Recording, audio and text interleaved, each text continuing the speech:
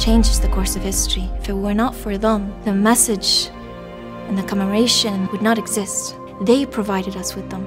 They told us the stories. They changed and created emotion in the people around them, so much so that a new battle occurred after Imam Hussain.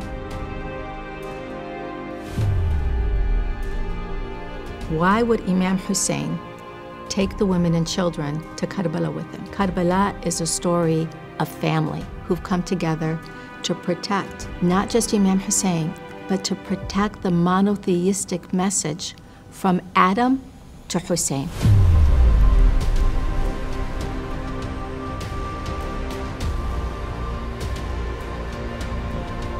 Prior to Karbala, we see ladies like Dulhan, like Wahab, encouraging their menfolk to stand with Imam Hussain alayhi salam, to join his caravan, to go and fight with him, to not be scared, reminding them of the akhirah of the Prophet.